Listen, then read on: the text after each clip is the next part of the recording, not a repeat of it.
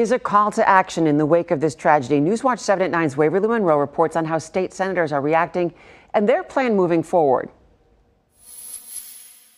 A teacher posted on my Facebook saying thoughts and prayers are not enough. She wants to know what Nebraska lawmakers are doing to prevent school shootings like this. We took her concern to state senators.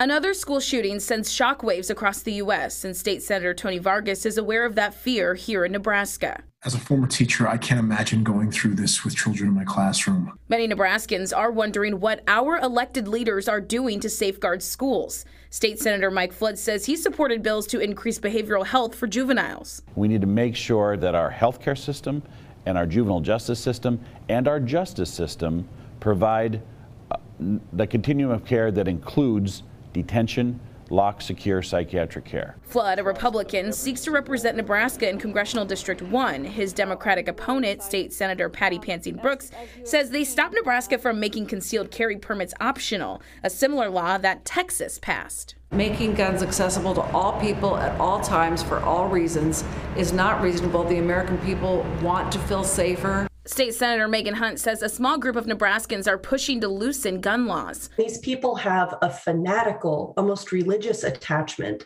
to what is really a very radical reading of the Second Amendment. But State Senator Steve Erdman says the issue here does not have to do with guns. It makes more sense that we figure out a way to harden these schools to not let people in. Mike Flood agrees. Well, I'm for finding solutions to problems like this, but I do not believe infringing on the Second Amendment rights. Is Texas safer by these open carry laws that they've passed?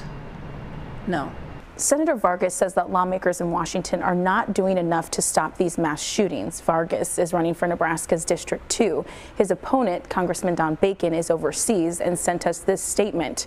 He says that he has worked to stop the violence, including the Young Mental Health and Suicide Prevention Act last year. Bacon also says he was an early supporter of the School Resource Officer Act as the first line of defense in schools. Waverly Monroe, KETV, Newswatch 7.